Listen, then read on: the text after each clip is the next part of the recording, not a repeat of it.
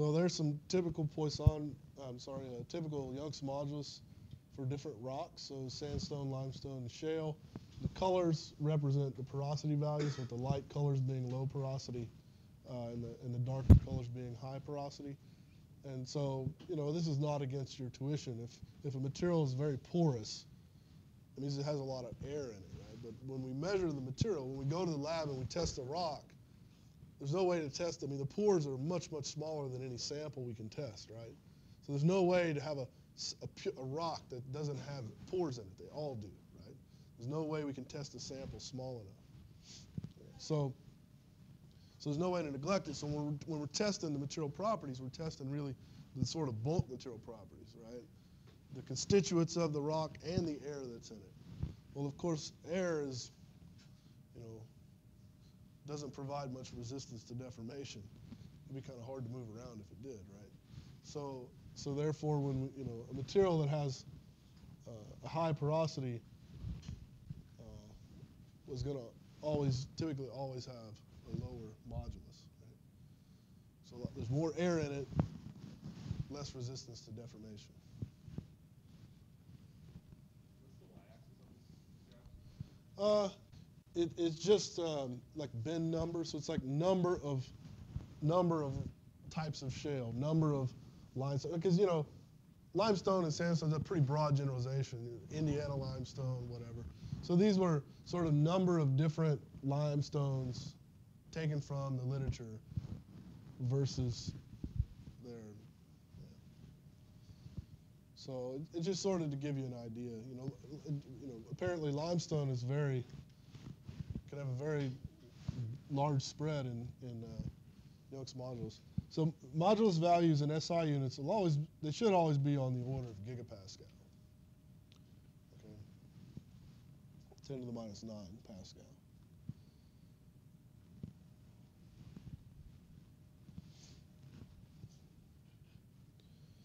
So Poisson ratios, typical values of Poisson ratios. This is pretty consistent for most rocks. I mean, I think if you don't know any better, if you don't actually have a measurement, if you assume something about 0.2 for a rock, it's probably okay. So most rocks seem to be sort of the average of. If you averaged all three of these, it'd probably be close to 0.2. That's about right. What about steel? Does anybody know what steel? The Poisson ratio of steel is? It's about 0.33.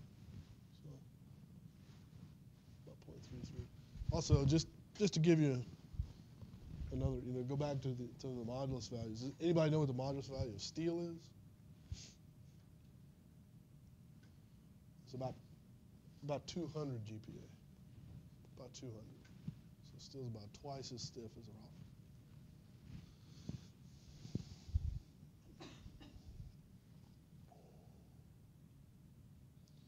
So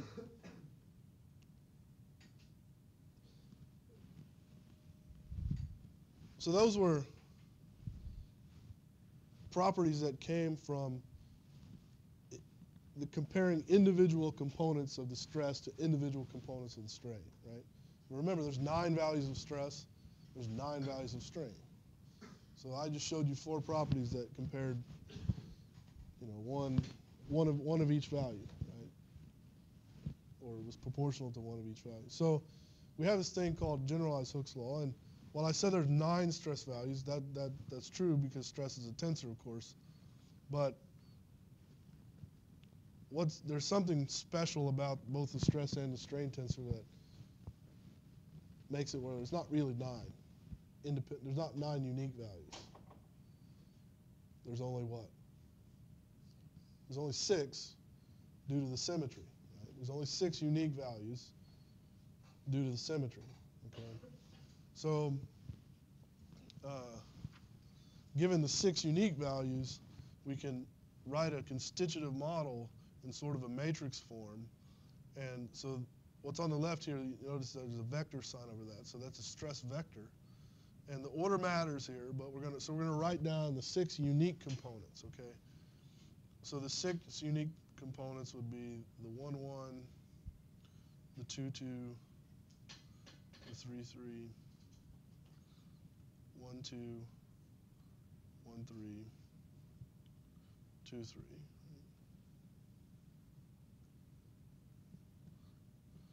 And then there's a matrix here.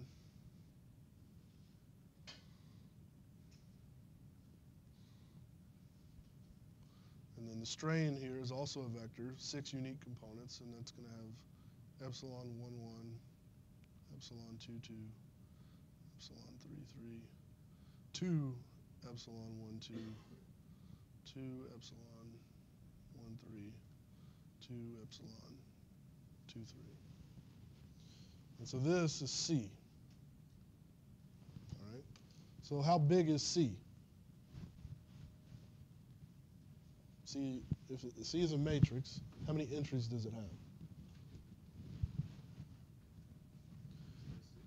36 then, right?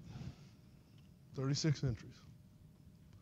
So you remember on the previous slide, I was just comparing like E was epsilon 1, 1, sigma 1, 1, and so you had an entry there, right? So that means I have to go to the lab. So that just comes from one experiment, right? I pull on my rock in the epsilon 1 direction, and I measure the force in that direction, and I can come up with the material property that goes there.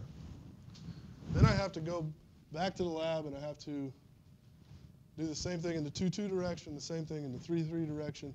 Then I have to measure all the shear strains, then I have to measure the bulk moduli. I have to do 36 independent experiments to fully populate this. Well, it's not quite true. It turns out, and we're not going to go into the details, but it turns out due to the symmetry of the stress and the strain, and then some energy arguments, basically there's some constraints. There's some constraints placed on the constitutive model by thermodynamics. With that, we can actually lower this from 36 down.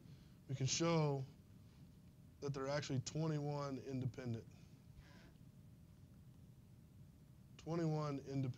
constants.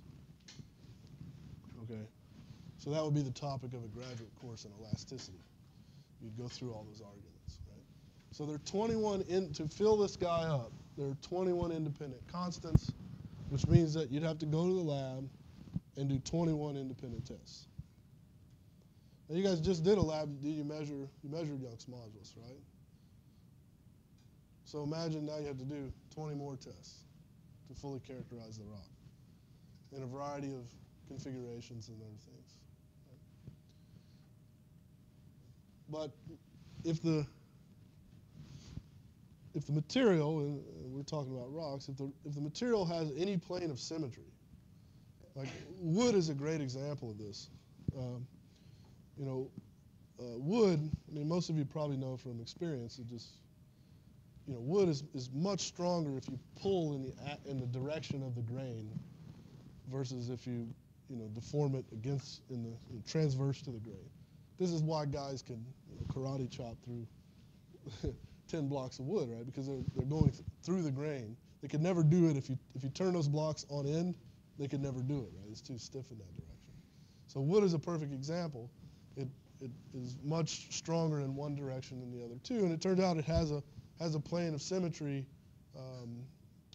It has at least one plane of symmetry, and so you can characterize wood with fewer than 21 constants. Okay, and then there are other materials. Composite materials are a good example of a transversely isotropic material. So usually, like a composite material like you'd find in your car hood or something, made of carbon fiber or something like that.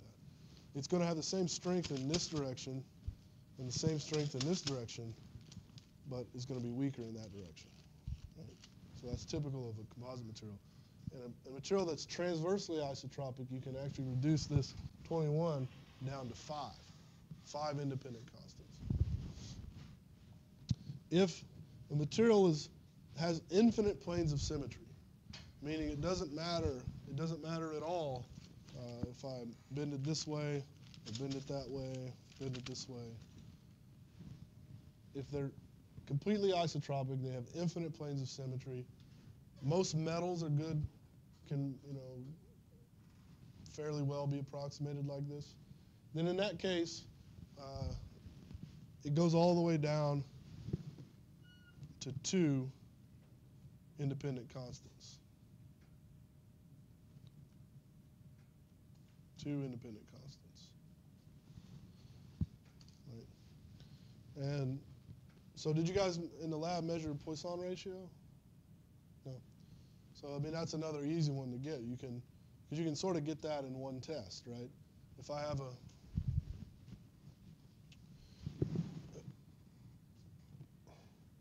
bar, and I pull on it, and I put a strain gauge here, that's going to give me the axial strain, and I can measure the force, and therefore I can get the Young's modulus. That's what you guys did. You pushed on it, nevertheless. But I can also put a strain gauge this way. So if I put a strain gauge this way, now I can measure the reduction or the transverse strain. And in one test, I can get the Poisson ratio. Because the Poisson ratio is going to be the ratio of that strain to that strain. So in one test, I can get both material properties for an isotropic material. Because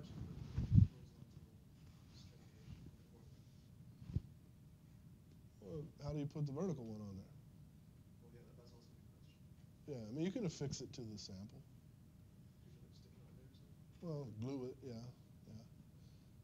It has to be done very carefully such that, you're not testing the strength of the glue, that you're in fact testing the actual strength of the rock. This is a sort of classical way to do it with strain gauges. Nowadays, we can do this optically, actually, quite well. Laser interferometry, or now is also a technique called digital image correlation, which basically just with a digital camera, probably your iPhone, takes high enough quality pictures that you can, if you have enough contrast, which most rocks actually do have a lot of contrast just naturally, then you can actually use computer software to track the changes in contrast through the deformation. And you can get very accurate. You can get down to like 1/10,000th of the resolution of the camera in terms of deformation.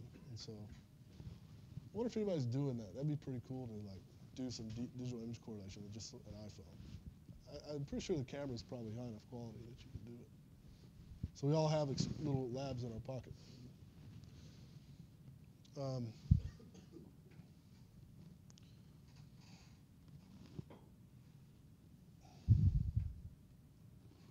Yeah, so for isotropic materials, these are what the entries look like. So that's in terms of Young's modulus and Poisson ratio. We can write this equation really compactly, going back to, so this is sort of a vector notation. Notice these are vectors, matrix, vector. We can go back to our sort of tensor notation, and we can write this equation pretty compactly. So this is the stress tensor, our little 3x3 matrix. And in this case, I'm writing it the bulk modulus times the volumetric strain times the identity matrix. So that's also a 3x3 with entries only along the diagonal, because the identity matrix is just ones on the diagonal. So I'm taking a constant, K epsilon volume is a constant, and I multiply it along the diagonal of the identity matrix. And then to that, I add in 2 times the shear modulus times the total strain tensor minus the volumetric part. So this quantity, that total quantity right there, is called the deviatoric strain. So it's a measure of the shear strain in the material. So this is like, sometimes you'll see it written like that, ED. It's a measure of the shear strain. And these are tensor quantities. Right. And here's the relation between E and nu and the shear strain.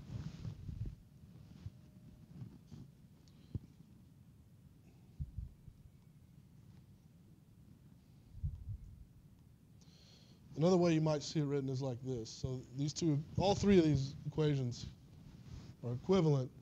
This is probably the most compact way you can write it. And so we introduce a new parameter. It's called Lemay's parameter, which we don't typically measure directly in any way. but it does have this relationship. But we like it because we can write the equation really compactly, right? We don't have all this nonsense. It's just Lemay's constant times the volumetric strain times the identity matrix plus 2 times the shear modulus times the strain tensor.